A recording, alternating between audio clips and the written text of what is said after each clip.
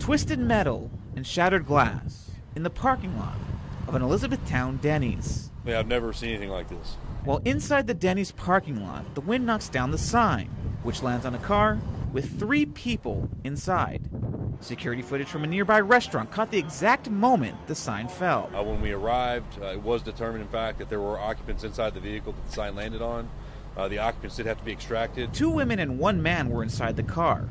The man and one of the women were transported to Baptist Health Hardin. The other woman, who was 72 years old, was taken to U of L Hospital where she died. It's certainly very windy out here, and I'm certain that did have a factor or was involved in this. This all happened around 1:30 when the winds were anywhere between 40 and 60 miles per hour. The wind is insane. I've never seen this much wind. You can see the sheer size of the sign and what it did to the car.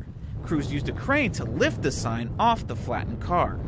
It took them around 4 hours to clean things up. Thanks for watching our YouTube channel. Follow today's top stories and breaking news by downloading the NBC News app.